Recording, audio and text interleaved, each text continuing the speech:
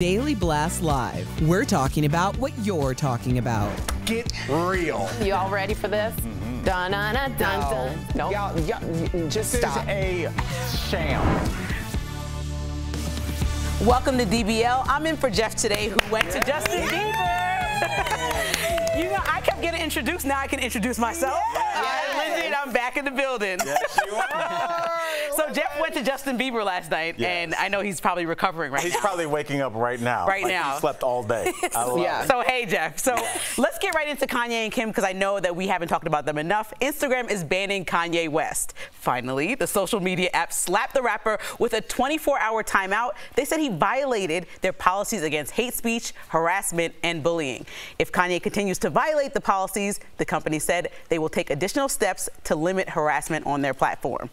So there's a lot of feelings about this. Some people are like, there's people who have way worse hate speech. He did say some offensive things to Trevor Noah, but I want to start with Erica. What do you think about this? I mean, he did go pretty far this week. Yeah, you know, Kanye is in this unique role where he doesn't have to be accountable to much.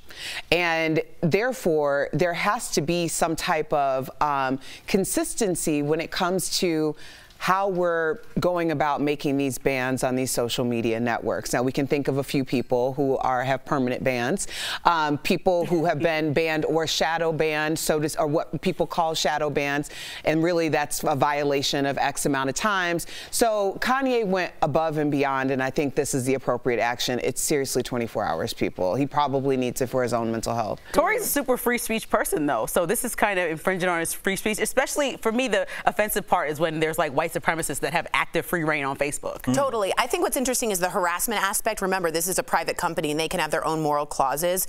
And I think he's violated those. It's not exactly free speech, but it's like harassment and stalking and all of those. They have their own limits, and that is allowed to be prohibited in terms of a private company. I thought what Trevor Noah said about this situation was so interesting. He said, if Kim Kardashian, one of the richest and most influential women living, currently can't get her emotionally manipulative ex-husband to leave her alone, what honest chance does a normal woman have? Right. And we always say, why doesn't she leave? Even Kim can't really get out of this. Well, and she has every resource. Well, and Trevor also has the personal experience with his mom. That's right. You know, so that's right. That adds to it.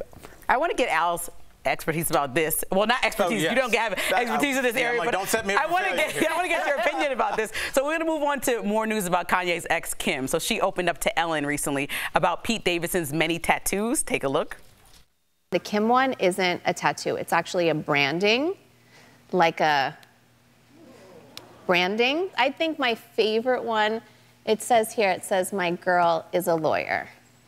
Because, let me explain it, because he wanted to do something that was really different. When you say branding, so like literally like an iron thing went onto his body to brand Kim. Yes. Uh-huh. Well, you are a brand. So who knew that the Kim tattoo was actually a brand? I think that is a little crazy, but I'm going to let Al take it away. I mean, I hope you don't have a defense for this, but I don't know. Anybody that went to a black college, you're familiar with this. And a lot of fraternities, once you cross over, you are branded. So really? Yes. So I've seen this with a cattle prod, like for real. And so, yes, and it's bad. Anyway, I digress. I think let's get to the thing that concerns me. Would this be okay if he wasn't famous? What if you guys went on a 6 good dates with a guy, and he branded your name on his body? Would that be concerning? I understand that it's considered romantic when it's famous. Who says it's romantic? But a lot of people like love their love. Name one person who thinks this is a good idea. I don't know, the 500,000 likes underneath their pictures. I think you heard the audience, and that's an Ellen represents a lot of like middle America. The audience was very uncomfortable with. It's a strange thing. Yeah. Do you think it's now you can't leave? No, I don't. Well, what are you doing with that Kim name on you? Yeah, but I don't, honestly, I know that it might seem extreme to people, but when you were talking about like HBCUs and fraternities, it's part of tradition. So I don't see it as being like extreme. I think that there are different ways that people choose to celebrate, and people choose to be like forever eternalized, like together. This kind of makes sense to me. I know I sound crazy to a lot of people. I'm trying to figure out where this is going, Erica.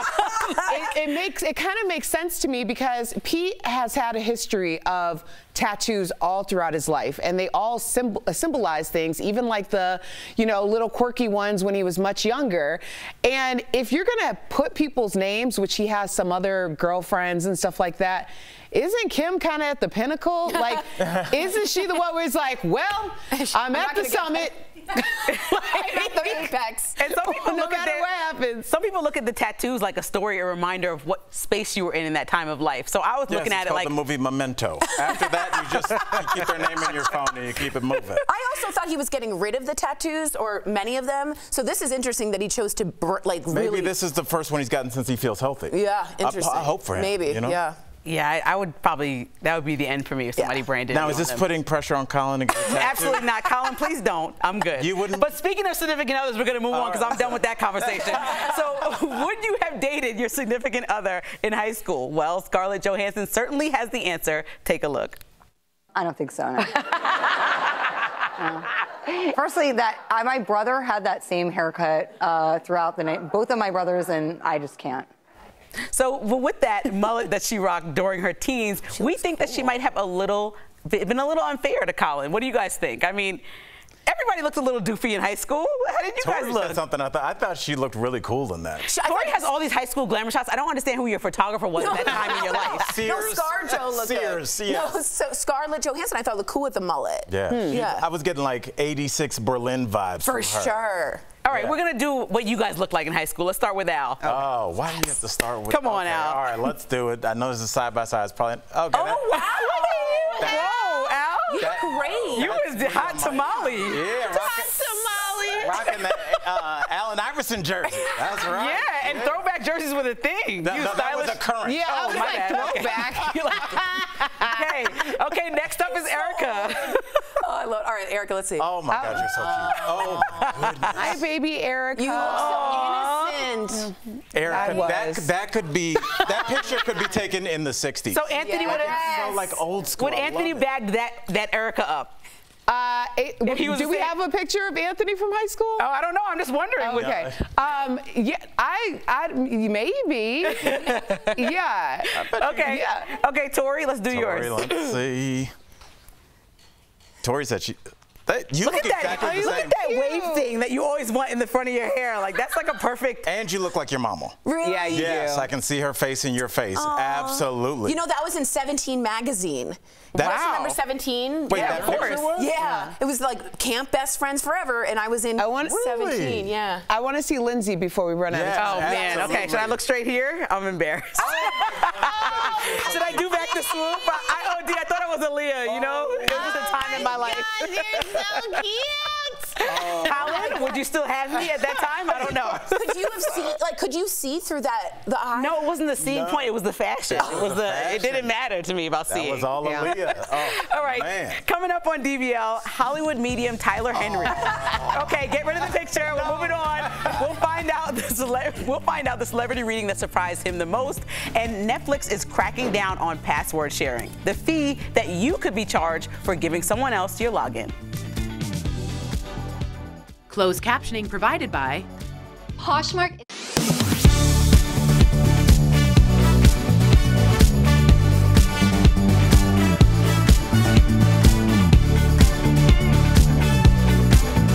Talking about no. It's so interesting. You first of all, you guys were so cute. It like hurt. But like your Aaliyah look, it was so interesting. I was in a coffee shop a couple of days ago, and I heard them playing Aaliyah. I loved Aaliyah. And it's so interesting to see her music coming back now 25 years later. I think in the last year it just got approval to be on some of the streaming platforms. And maybe that's what it is. And I asked a young woman working if she knew who it was, and she knew who Aaliyah was. And I just, it's interesting because her career was so stunted because of her premature demise. So and you saw her like this as she passed away. Yeah. It was like and it's weird that she died in a flying. Yeah, it was such a weird. Yeah, it was so weird. How young was she? Does anyone know? That's a good question. Yeah, she was super young. I was like, is it the? Let's look. Did you guys have any celebrities that you were trying to look like? Jennifer Aniston every single Really? day. Yeah. Oh, I could see that. trying to look like. I was like legit trying to look like Totally Aaliyah. the Rachel. I don't know if I was trying to look like someone, but I would get so excited when people told me I looked like Rudy Huxtable. Oh, that's cute. Like, I would What am I just love talking that. about? I'm talking about. Because there's certain comparisons that I can't stand. Like somebody says something, I'm like, what? Wait, Like, let me who change are my you outfit. trying to look like? Were you, besides Lily? Like, was that your look No, that for was your that was the teen only years? thing. Only don't even like didn't She even died move at on from that. 22. Wow. Really? That's what I said. She was a comparison baby. thing. When I just started TikTok not that long ago, and somebody reposted a post of mine.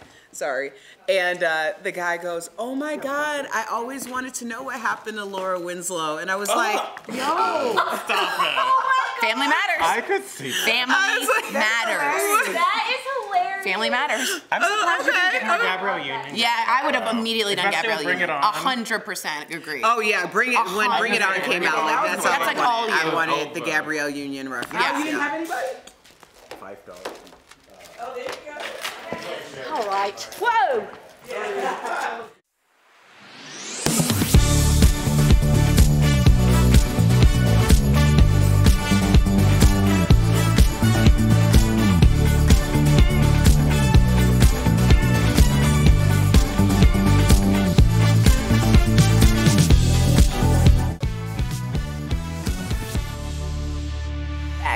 Welcome back. So do you share your Netflix password with friends? Many people do, which is why the streaming service is cracking down.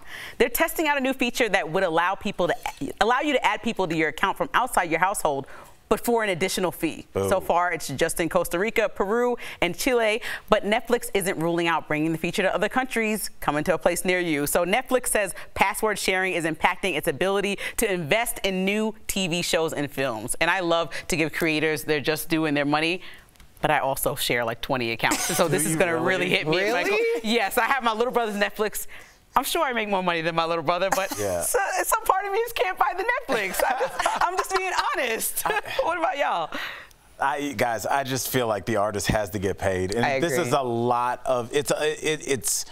Everybody I know shares passwords and it has for a long time, and I can't imagine that, you know, everybody's like, oh, Netflix has money. Like, they're also paying a lot of money as well. So I feel like this has to happen one way or the other. Sorry, Costa Rica and Chile have to be the guinea pigs. Yeah, why were they here. the guinea pigs? But honestly, something has to be done. Other subscription services have done it, and there's more competition now. Yeah. No, I agree with you, Al. I know that people are going to be all in their feelings about this. I personally don't share my Netflix password because I have to call my husband anytime I get logged out of anything because I don't know the passwords to any of the television subscription or streaming services.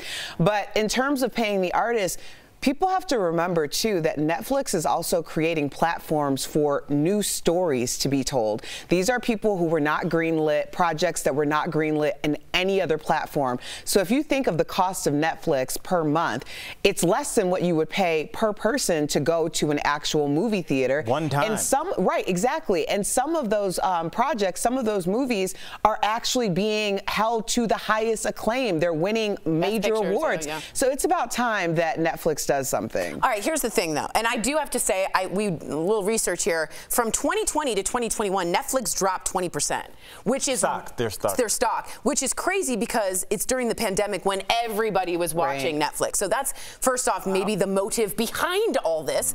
But here's what I think: the problem is the culture of Netflix is very like word of mouthy.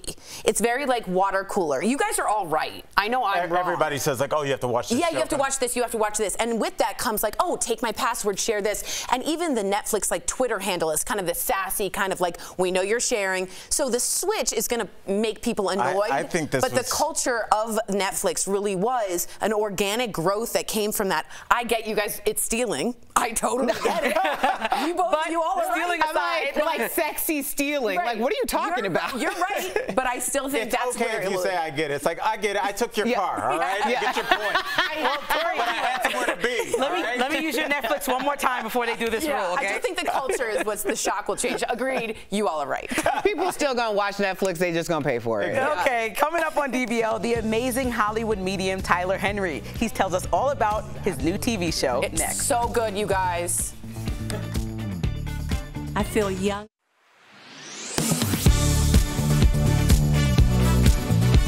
Nearly a month has passed since American professional basketball player Brittany Griner was detained in Russia for allegedly having vape cartridges containing oil derived from cannabis. Many people on social media questioned why Griner was in Russia to begin with. In addition to being one of the top players in the WNBA, Griner also plays professional basketball in Russia. A post on Facebook speculates as to why Griner plays in both countries, claiming top-tier WNBA players like Griner only make $20 an hour. But is that true? Let's verify. Our sources are the WNBA, WNBA's 2020 to 2027 collective bargaining agreement, and SpotRack.com. To answer that question, we're going to have to do some math. According to the WNBA collective bargaining agreement, the max base salary that a player could receive during the 2021 season was $221,450. According to SpotRack.com, Griner was one of 7 players to make the league's max salary. Based on a standard 52-week year working 40 hours a week, Griner's hourly rate would be $106.47. The WNBA season, however, is much shorter, making Griner's hourly rate even higher. Verify also did the math for lower-paid players. According to the WNBA, in 2021, the average salary for a WNBA player was $130,000. Using the 52-week year baseline, even players making the league's average salary made significantly more than $20 an hour. So we can verify that top-tier WNBA players do not only make $20 an hour, they make more. Griner does, however, make more money playing abroad than she does playing in the WNBA. As a member of a professional basketball team in Russia, Griner makes about $1 million per season. That's nearly 5 times more than she makes each year in the WNBA. With your Verify, I'm Ariane Till.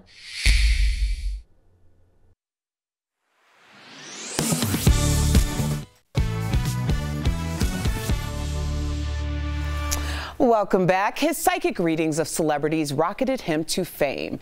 And now he is the most sought-after psychic medium in the world. Earlier, we spoke with Tyler Henry. Take a look. Hi, Tyler. Okay, so we're going to get to your new Netflix show. We're all excited about it, Life After Death with Tyler Henry. But first, before you became famous, you were studying to be a hospice nurse. As a medium, was that a challenging environment to be in? I can't even imagine. Well, you know, it was a natural synergy. I graduated high school at the age of 16, and at that point I knew I had this ability, but I didn't know if I wanted to be a medium in the public eye, so I felt the hospice would be kind of a natural route to go. But I very shortly thereafter actually ran into the dean of my college, who I'd actually read, and he encouraged me to go down that path instead, as I could really achieve the same thing I wanted to through hospice with readings. What have you learned about life from talking to the departed? Sure. You know, I've learned so much. It puts such an emphasis on the importance of saying it while we still have the chance. So many people that come to me with regret, wishing that they could have said something or done something differently. You work with a lot of celebrities. Now, I know there's got to be one that stands out as like the most surprising. Like, who was it and why?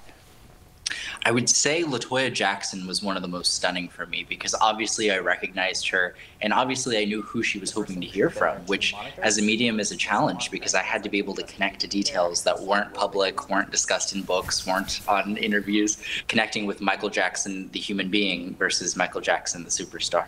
Wow. Wow. Did anyone ever compare you to Zach Morris from Saved by the Bell?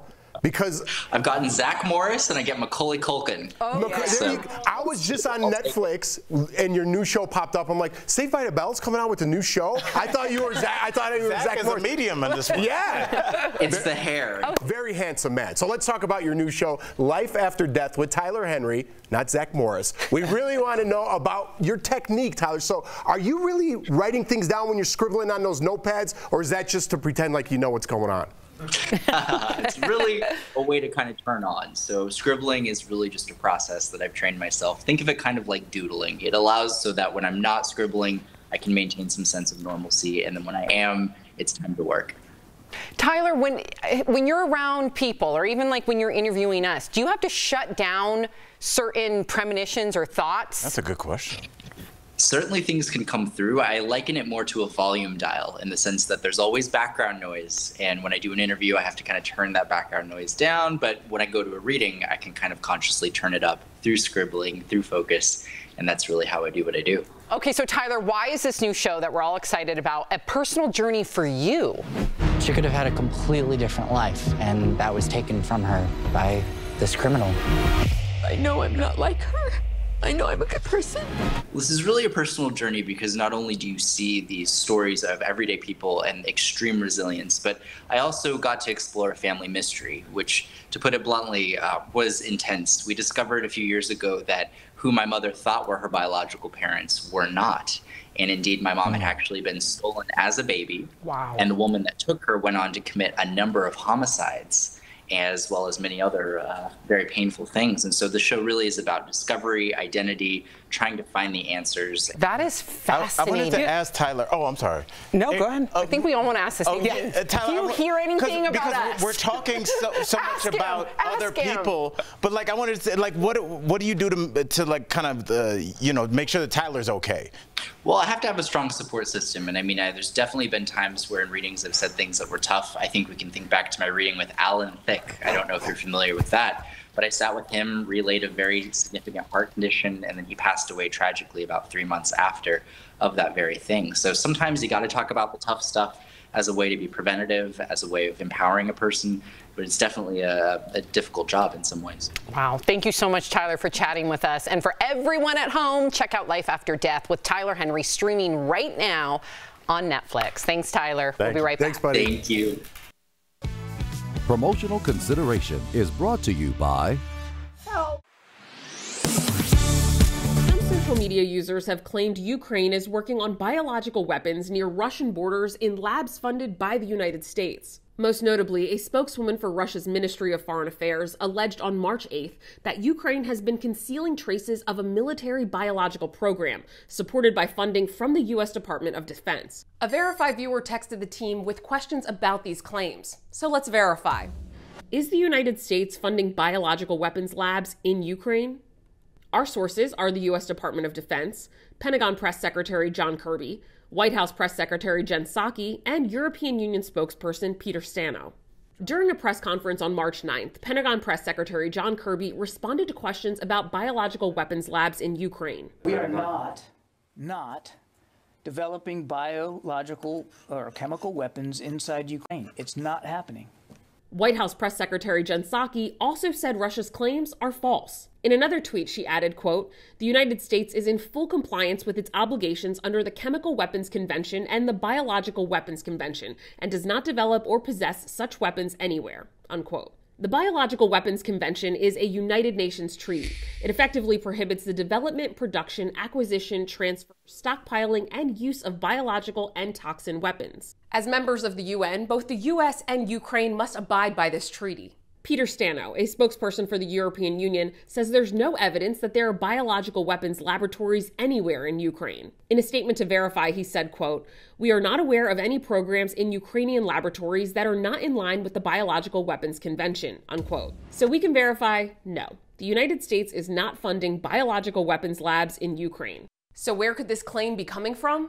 One source might be the Biological Threat Reduction Program. Since 2005, the U.S. has invested $200 million in Ukraine through the Biological Threat Reduction Program, which has helped improve Ukraine's biological safety, security, and surveillance for both human and animal health. These public health laboratories are run by Ukraine's government and don't make weapons. With your Verify, I'm Ariane Till.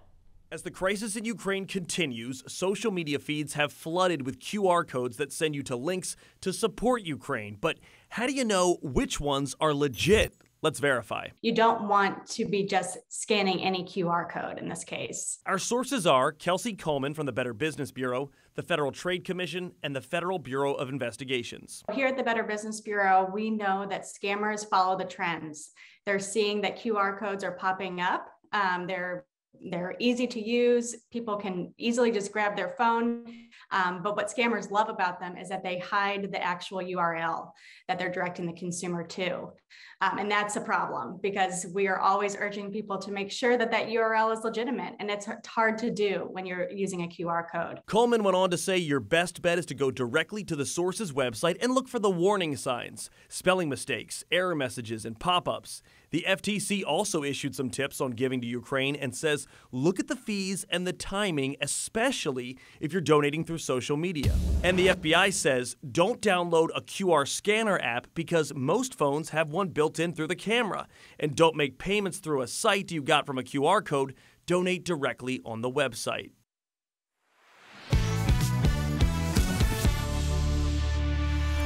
You know what day it is. It's Thursday, and that means, Tori, it's time for Sweet Deals. It's time to shop for your favorite stuff. So get your phones out and get ready to scan, because we've got some deals that are great just for you. Good job, Liz. All right, Steph, what do you have for us today? First up, we've got Santana Oye Premium over-ear wireless headphones with active noise cancelling. So this deal includes one pair of headphones. So these are studio quality and noise cancelling. They're Bluetooth compatible and super comfortable. Yeah. So normally these are $100, but we've got them for only $29, saving everyone at home up to 71%. Okay, what about this, Tori? All right, let me see. We've got these super cute, super flattering, gorgeous form Shadow Sport 7/8 high-waisted 2-pocket leggings. Nice. These are gorgeous. So the deal includes one pair of leggings, and they're available in 6 colors from size small to extra large. Nice. Normally they're $68. Boo. I know, but we've got them for $90. Yes. The savings are 72% on this deal. We've got the Sonic Therapy chin device. I need this. So the deal includes one device, so you can get a spa-like treatment from the comfort of your own home at a fraction of the price. Look at this. The infrared radiation rejuvenates your skin, helps reduce wrinkles and fine lines. I'll take 3. So normally, Tori, this is $299. Never mind. But we've got it, Tori, for $79, saving everyone at home 74%. And last but certainly not least, we've got Nanette Lepore Halsey multi-section crossbody. So the deal includes one crossbody, and you know I love vegan leather, and this bag has it. So normally this bag is $78. That's a little pricey. But we've got it for $20. Oh my gosh! No, it's saving everyone at home 74%. Head on over to morningsave.com to snag these amazing deals at the lowest prices. You can even visit morningsave.com right on your smartphone or scan that QR code on screen. Thanks so much, Steph. Gotta love those sweet, sweet deals. Sweet. But I have a question about, go back to Netflix really quick. Like, what if you're in the same household and like you travel, like Colin travels for work sometimes? Like, we need to still not pay that $3 fee and know that we're sharing legally. And so far, Netflix has been quite mum on if you travel, what you do with that. They have yet to say. And they also are saying, they're a little bit quiet on the details of it all. So we're a little bit confused. because they don't want y'all Steelers to get ahead. To me, I'm quite offended that they tested it out on Chile and a couple other places. Peru and Costa Rica. Yeah, how do you decide who to test it out on? It might be due to population and subscription. In America, it's just rampant with thieves. Oh, man. DBL's new every day. Erica ain't having it. We'll be back tomorrow. Same time, same place.